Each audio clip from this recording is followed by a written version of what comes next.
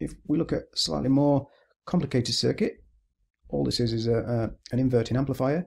We've got feedback 1000 and 1000, and we can just do a straightforward transient analysis. Look at the output here versus the input. You can see that it's the same size because it's unity gain, but it's flipped in polarity.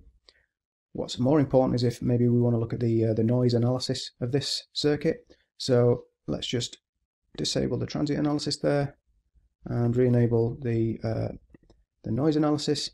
Now this is pretty much identical to the directive in the previous example. I'm looking at the V out here, so we've got a capital V open bracket V out with respect to V1, which is here, and we've got our frequency ranges and number of points in the octave.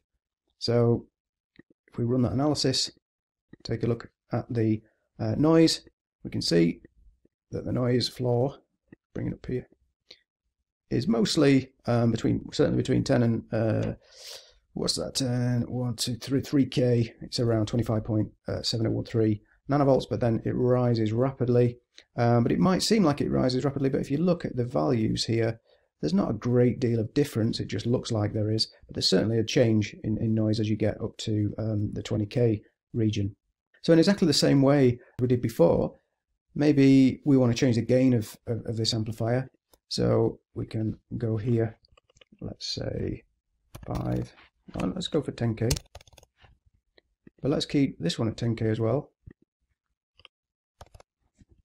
So we've still got unity gain. Rerun the analysis, and you can see we've got a slight increase. We've gone from 25 to 30 nanovolts now. So it's clearly the thing that's changed are these resistor values. So it's given us a little bit more noise.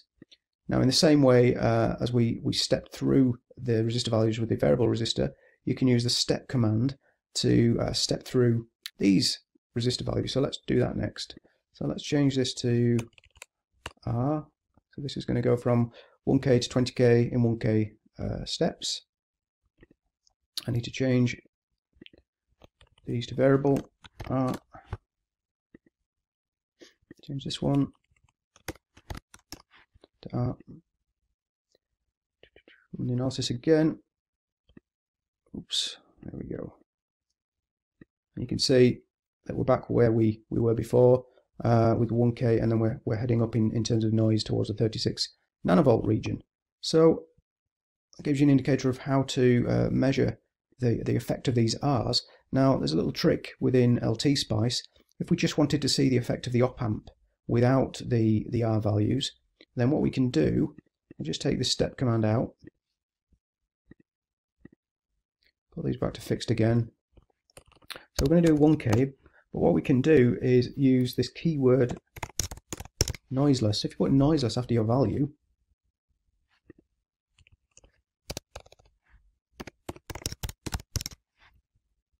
run the analysis again, this value, this noise, is now only due to the op-amp itself.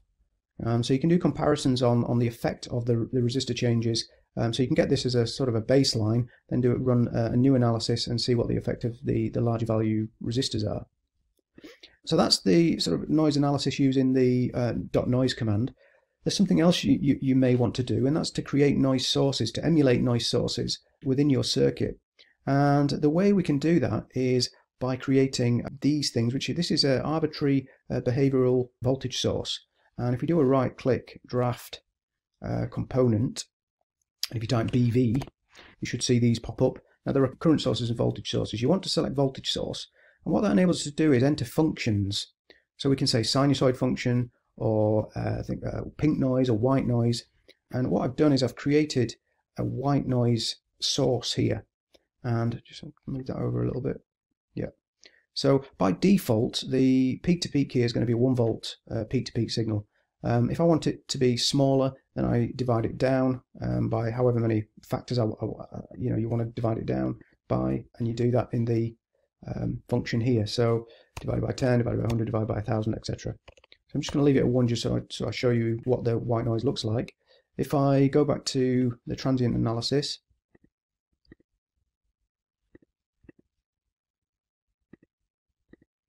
and I run this, See our standard signal. If I click on the white here, that's our white noise source. Now, and you can see it's about 1 volt peak to peak. What I can do is I can inject noise into this any point I like. Now, if this was a differential amp, you would want to put the noise source into both the negative and the positive. Because it's a common noise source, this would represent sort of you'd be able to test the effectiveness of your differential amp in rejecting common noise on both pins. Now, the best way of injecting noise into this is to use a low value resistor. This effectively acts as a sort of a mix node, if you like that. So let's say 100 ohms. And rerun. Lo and behold, we get a signal that has noise superimposed on it. Now, if this amplifier was introducing gain, then obviously the noise will be amplified along with the signal. So effectively what you've got is white noise added to the signal and then multiplied. If you build up your differential amplifier and feed the white noise into both positive and negative pins, you should see the noise rejected on the output, but you'll still see the input signal getting passed through. You can change the frequency and the variation of your noise source. If you want to look at the available functions, then if you go into the help menu and you take a look at simulator circuit elements, if you look at the arbitrary behavioral source, you'll see that there are many functions that you could call upon. And so I've chosen to use white noise, just random numbers that you can experiment around and inject various things into the circuit and see how good your circuit is at rejecting that type of noise. I hope that's helpful. Thank you.